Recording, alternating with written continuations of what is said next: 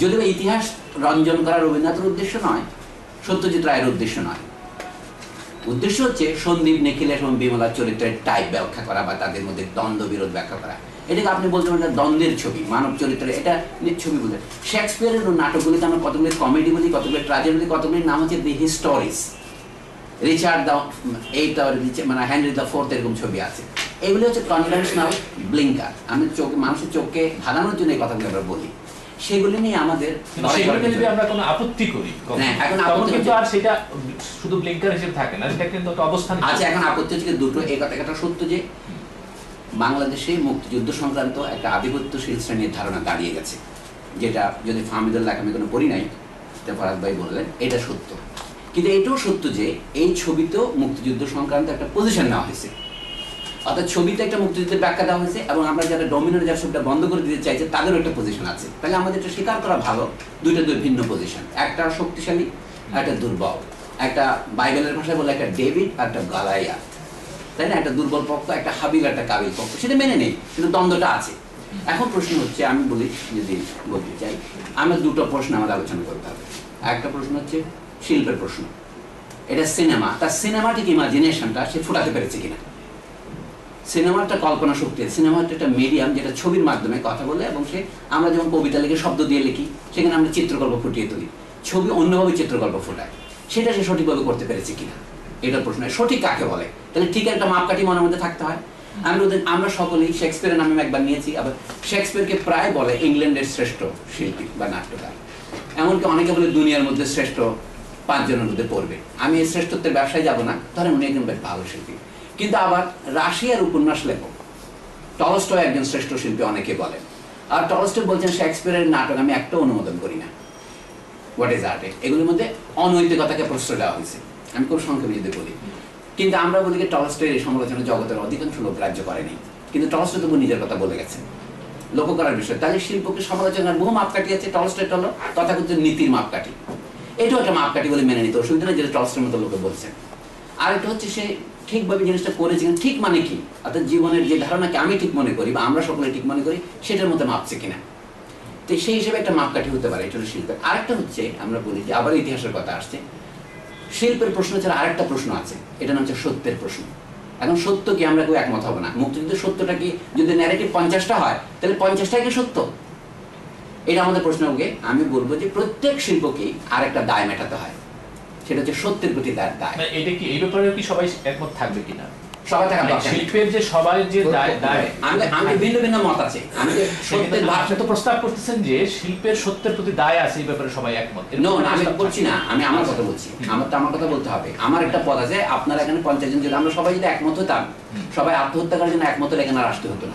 আমরা যদি দ্বিমত করছি বলেই আমাদের আমরা হয়তো এখানে এসে আত্মহত্যা করার ব্যাপারে একমত না। আজকে যদি আমরা সবাই আত্মহত্যা করতাম তাহলে আমরা আসতাম না। আমরা বাঁচতে চাই, আমি একটা ভিন্ন কথা বলতে চাই, আপনি একটা বলতে চান। বাঁচার মানে আত্মহত্যার আগে একরকম হইতে পারে।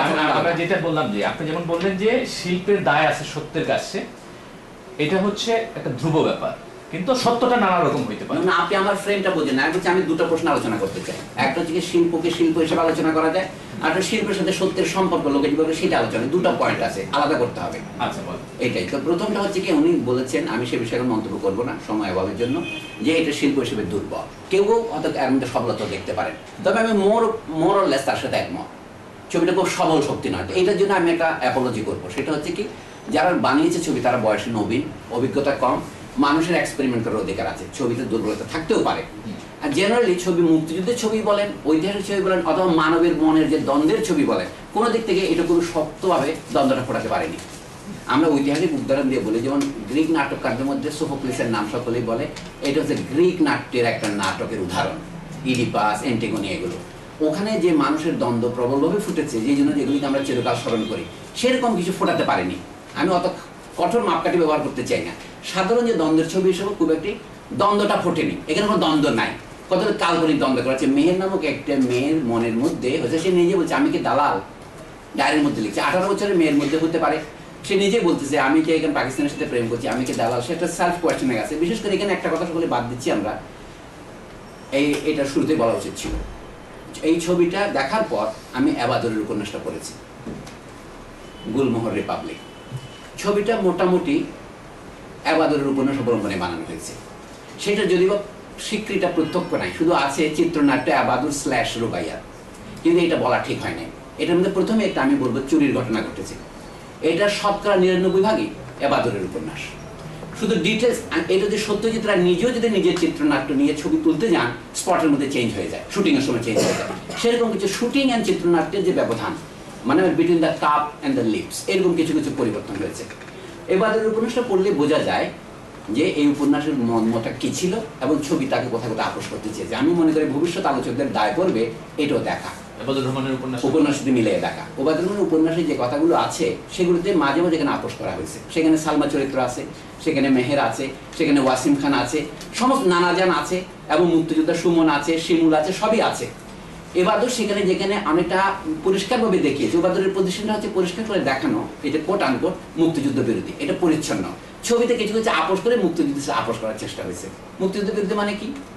মানে এই ছবিটার ডিসকোর্সটা হচ্ছে মুক্তিযুদ্ধের যে ডমিনেন্ট ভার্সনটা আছে সেটাকে আক্রমণ করা। সেই আক্রমণটা এবাদুর সফলভাবে করতে পারেনি। ছবিটা তার চেয়ে একটু ভালোভাবে করেছে। আমি দু একটা উদাহরণ দিলে বুঝতে পারবেন আপনি। তো সেই জন্য এবাদুরকে প্রথমে কৃতিত্ব দেওয়া উচিত এই ছবির মূল ভাবের উদ্যোক্তা হিসেবে। এবং হুবহু মোরলেস তারই এটা ব্যবহার করছিল, ফ্রেমওয়ার্কটা ছাড়া। এটা যুদ্ধ শিশু যে আসছে এটা ছাড়া বাকি সব ছবির ভিতরে কাহিনী একই। যুদ্ধের সময় যে কাহিনীটা ফ্ল্যাশব্যাকে দেখানো হয়েছে এটা সম্পূর্ণ এবাদুরের উপন্যাস থেকে, শুধু ফ্রেমটা বাইরে থেকে করেছে। যাও, আমি যেটা সত্যের প্রতি দায় বলছি সেটা দিয়ে বলি আর কি। শিল্পের কথা আপনারা শিল্পীরা আছেন, আলোচনা করবেন। আমি শিল্প খুব বেশি বুঝি না, সেই জন্য আমি একটু ইতিহাসের ছাত্র যে হিসেবে আমি বলবো যে দু একটা জিনিস আমি লক্ষ্য করেছি। সত্যের প্রতি দায় যেভাবেই হোক এই ছবিতে ভয়ানকভাবে বিঘ্নিত হয়েছে। মুক্তিযুদ্ধের যতগুলি পসিবল ভার্সন আছে, যত সময় আছে, সবগুলো মিলিয়ে আমি বলবো এটা নিচে পাকিস্তানের তরফ থেকে যদি কেউ আজকে আপনি দায়িত্ব দিতেন, অথবা আজকে যাদের যুদ্ধ অপরাধীগুলো অভিযুক্ত করা হচ্ছে তাদের কাউকে দায়িত্ব সুযোগ দিতেন বাংলাদেশের একটা ছবি বানান, তারা এর চেয়ে খারাপ ছবি বানাতে পারতো না, মুক্তিযুদ্ধের বিরুদ্ধে বানাতে পারতো না। It is an ইনভেক্টিভ। মুক্তিযুদ্ধের বিরুদ্ধে এটা একটা ম্যানিফেস্টোর মতো ছবি। কোথায় কোথায় আমি উদাহরণ দিই। ছবি যখন শুরু হয় একটা মিথ্যা কথা দিয়ে শুরু হয়, ভয়েস ওভারে বলে এবং ম্যাপের মধ্যে আসে, বলা হচ্ছে কি in 1947 colonialism in South Asia ended। এটা একটা পলিটিক্যাল স্টেটমেন্ট। এটা কে দিচ্ছে? পরিচালক দিচ্ছে বা ছবির পক্ষ থেকে মানে বলছে এইটা হচ্ছে গেজ, ছবির দৃষ্টি ঠিক করছে। তবে ম্যাপ থেকে দেখেন বলে east Pakistan and West Pakistan war curved out of British India and they ড্রিফটেড away from each other. আমার স্মৃতি থেকে বলছি আমি, আমার কাছে চিত্রনাট্য নাই। পূর্ব এবং পশ্চিম পাকিস্তান পরস্পরের কাছে দূরে সরে যায়। আমি মনে করি এটা মিস স্টেটমেন্ট ইতিহাসে, এটা সম্পূর্ণ ডাহা মিথ্যা। কারণ পূর্ব পাকিস্তান পশ্চিম পাকিস্তান পরস্পরের কাছে দূরে সরে যায় নাই। এই সম্পর্কটা ছিল একটা অংশকে আরেকটা অংশ কর্তৃক ঔপনিবেশিক কায়দায় শোষণ করা। এইটা আমি মনে করি, আমার মন্তব্য। ছবির সাথে আমি দ্বিমত করি, আমার সাথে সবার একমত হবে আমি এটা বিশ্বাস করি না। 2 নম্বর হলো তারপরে ছবিতে যে মূল ন্যারেটিভ দেখানো হয়, বারবার বলা হচ্ছে এটা যুদ্ধ, কোথাও মুক্তিযুদ্ধ কথাটা নাই। মনে হয় কি যদি ফ্রান্স এবং জার্মানির মধ্যে বহু যুদ্ধ হয়েছে ইউরোপে, একবার ফ্রান্স জার্মানি দখল করেছে, এবার জার্মানি ফ্রান্স দখল করেছে, এরকম ঘটনা বারবার ঘটেছে, তাদের মধ্যে যুদ্ধ বলা যায়। এবং ফরাসি দেশে একটা মেয়ের সাথে জার্মানির একটা মেয়ে হতে পারে। কিন্তু আমি মনে এখানে যে মূল সত্যটাকে অস্বীকার করা হয়েছে সেটা হচ্ছে পূর্ব পাকিস্তান পশ্চিম পাকিস্তানের সম্পর্ক এবং পাশাপাশি দুই দেশের সম্পর্ক না। আজকে ভারত পাকিস্তান যুদ্ধ হইতো পশ্চিম সীমান্তে, ওইরকম হতো। এইটা ছিল একটা ঔপনিবেশিক বা প্রভু শক্তি যে অপর দেশ দখল করে তার সাথে আরেকজনের দেশ দখল করে যুদ্ধ করার সামিল। যদিও আমরা পলিটিক্যাল একটা রাষ্ট্রে ছিলাম, এটা ছিল ফিকশন যে আমরা স্বাধীন ছিলাম। কাজে সেইখানে প্রভু ও ভৃত্যের মধ্যে যে সম্পর্ক, যেটার কথা ফ্রান্স পানো আলোচনা করেছেন, যে একটা প্রভুর পুরুষের সাথে যদি দাসের মেয়ে কালো আওরত যখন সাদা প্রভুর প্রেমে পড়ে, যে ঘটনা ঘটেছে সেটা এখানে ঘটেছে। আমি বলি না যে এই ধরনের ঘটনা ঘটে না। ফ্রান্স পানো এরকম 2টা উপন্যাস নিয়ে আলোচনা করেছেন তার ব্ল্যাক স্কিন হোয়াইট মাস বইয়ের 2য় অধ্যায়ে। 2 জনের উপন্যাস, একটা মায়ত কাপেশ নামক একজন মার্তিনিকান উপন্যাসিকার উপন্যাস, আর একটা সেনেগালের আব্দুল্লাহ সাজি বলে একজন লোকের একটা উপন্যাস নিনি। 2টার মধ্যে হচ্ছে কি কালো মেয়েরা বলে কি আমি কোনোদিন আর মানে কালো ছেলে বিয়ে করবো না, কারণ প্রভু দেশের ছেলে ছাড়া সে বিয়ে করবে না, এই যে শপথ করে, এটাকে ফ্রান্স পানো তুলোধুলো করে সমালোচনা করছেন, আপনারা জানেন সেটা।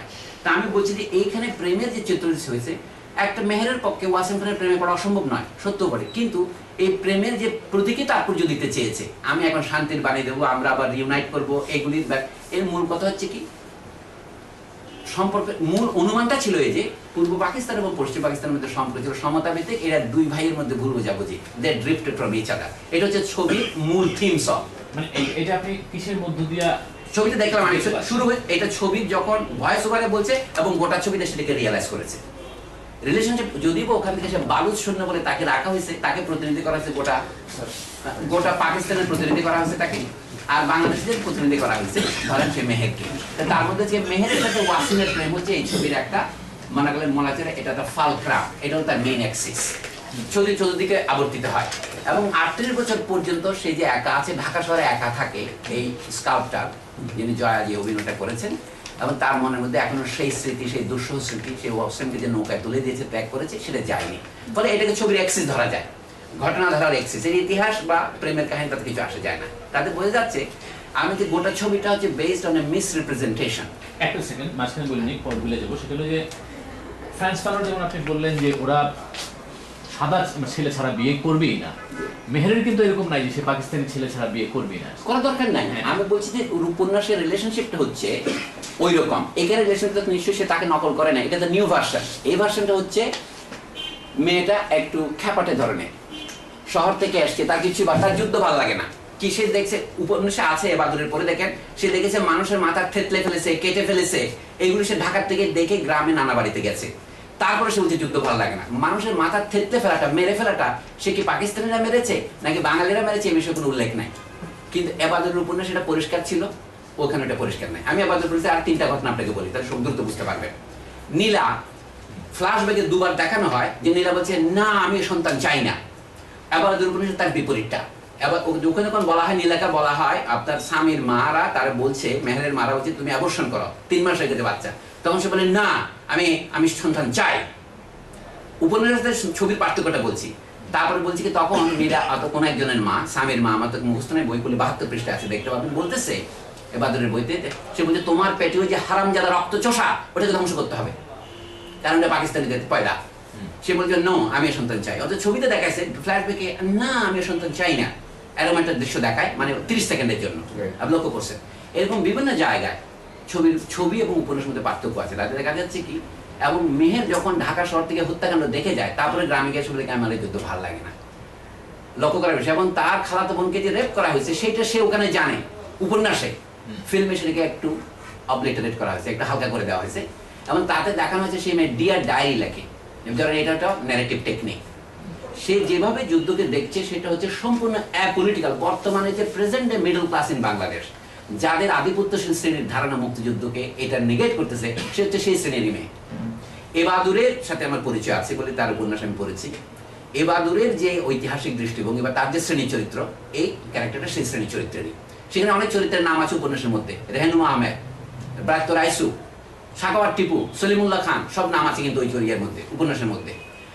এবং আহমদ সাবা নামও ব্যবহার করেছে। আমি যে আরেকটা সেই ছবির মধ্যে আমার আপ্রত, it is a total misrepresentation of Ahmad সাবাস পজিশন।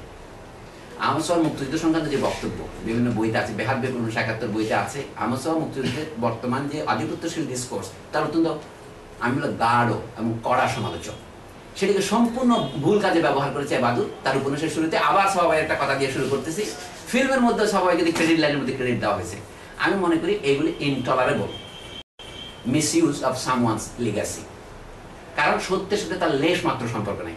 এই ছবির আইডিয়ার সাথে আহমদ সাবার আইডিয়ার কোনো সম্পর্ক নাই। আহমদ সাবা বলছে বাঙালি মুসলমান যাদেরকে বাঙালির একটা নতুন সম্পর্ক, বাঙালিয়ানার একটি নতুন সংজ্ঞা তৈরি করতে হবে। আহমদ সাবার বাঙালিরা হচ্ছে শরাফতি মুসলমানরা নয়। আহমদ সাবার বাঙালিরা হচ্ছে যারা দীর্ঘদিন ধরে নির্যাতিত হয়েছে দেশের মাটির সন্তান। এখানে খাজা সাহেব বা খনকার সাহেব তার প্রতিনিধিত্ব মোটেও করেন না।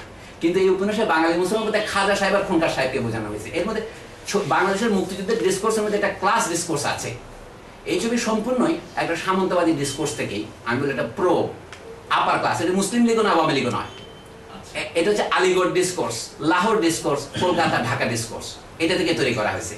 তো সাথে আমি বলবো যে বাংলাদেশের মুক্তিযুদ্ধের সম্ভাব্য নানা পক্ষ আছে। মুক্তিযুদ্ধের নিরপেক্ষ ঘটনা নয়, এর পক্ষেও লোক ছিল, দেশে বিপক্ষেও লোক ছিল। কিছু লোক রাজাকার হয়েছিল, পাকিস্তানের সমর্থন করেছিল, কিছু লোক যুদ্ধ করেছিল, এগুলো সত্য কথা। কিন্তু আমরা বলি মেজরিটির লোক 1970 আওয়ামী লীগকে ভোট দিয়েছিল সেটা নয়। মেজরিটি লোক যদি এই মুক্তিযুদ্ধে যোগ না দিত, সরকার হিসেবে 2.5 লক্ষ লোক মুক্তিযুদ্ধের সার্টিফিকেট নিয়েছে বা ভারত থেকে ট্রেনিং করেছে। দেশে আমি বলবো তার চেয়ে কমকে 4 গুণ বেশি লোক ছিল যারা লড়াই করেছে। সেই হিসাবে আমাদের 10 লক্ষ 12 লক্ষ যদি কোনো লোক লড়াই করে থাকে এই জনপদ থেকে, এটা জনপ্রিয় যুদ্ধ। আমরা বলবো এটা people's war, anti colonial war. পাকিস্তানের যে যুদ্ধটা ছিল কলোনিয়াল ইম্পোজিশন, কলোনিয়াল ওয়ার, আর আমাদের ছিল liberation war. From any point of view, আমি বলবো এনি মানে বাংলাদেশে আপনি সার্ভে করলে এনি পয়েন্ট অফ ভিউতে পাবেন, শুধু Awami League point of view নয়, নন আওয়ামী লীগ মুক্তিযোদ্ধারা বলবে ইটস পিপলস ওয়ার। এবং এটার মধ্যে কি আপনি সলিমে মনে করেন যে এই সিনেমা দিয়ে সেই পিপলস ওয়ারকে আসলে ইয়ে করা হয়, বিরোধিতা করা হয়? এই ছবিটা অ্যাসাম্পশন সেটা হচ্ছে, এই ছবিটার অ্যাসাম্পশন হচ্ছে ইট was were between two equal people who misunderstood each other. It's a war of misunderstanding. ভাই ভাই না, শেষে যখন মিসইউজ করে ফয়েজ আহমদ ফয়েজের গানটা গাওয়া হলো, যেন মনে হয় আমরা গিয়ে লাহোরে রক্তপাত করে আসছি আর লাহোরে ঢাকা এসে রক্তপাত করে আসছি, but that is not the fact. আবার কবে সবুজ হবে, ঢাকা থেকে ফেরার পরে এই যে 1974 সনে যে মানে গানটা লিখলেন, যেটা গজল আকারে দেওয়া হলো এখানে, ঢাকা সো ওয়াপেস পে, এই গানের মধ্যে মনে হইতে পারে যেন এটা দুই ভাইয়ের মধ্যে একটা রক্তক্ষয়ী যুদ্ধ হয়েছে, এখন আমরা আবার গলাগলি করি। আমার কাছে এই পত্রে আমরা দ্বিমত করতে পারি, আমি পরিষ্কার বলছি, আমার পজিশনটা বলছি, 1971 war is a colonial war, a colonial war of West Pakistan or West Pakistani bourgeoisie or Punjabi আমরা নাম করতে পারি, even it's a new colonial war, অর্থাৎ এর পিছনে আমেরিকানরা ছিল আর বাংলাদেশের লোকরা ছিল তখন আক্রান্ত, বাংলাদেশের বুর্জোয়াদের নেতৃত্ব হতে পারে এই যুদ্ধ, but nevertheless this was a people's war from Bangladesh point of view. এই যুদ্ধ, এই ছবিতে এই মূল জিনিসটাকে সম্পূর্ণ ভুলভাবে রিপ্রেজেন্ট করে বলা হয়েছে ইট ওয়াজ আ war between two equal people's. এটা ঠিক নয়, they did not drift from each other, one was imposed on the other. এই জিনিসটা যদি ভিতরে যে মুক্তিযুদ্ধের যে ব্যাপার ওরা দেখাচ্ছে, যেভাবে হোক দেখাচ্ছে, সেখানে তো সেটা পিপলস ওয়ার হিসেবেই আছে, মুক্তিযোদ্ধারা যে চেষ্টা করতেছে সেটা কি না? মুক্তিযুদ্ধ যখন 3-4টা যে চরিত্র দেখা হয়েছে কে it is a confused war, মুক্তিযুদ্ধ ওয়ার হিসেবে দেখানো হয়নি।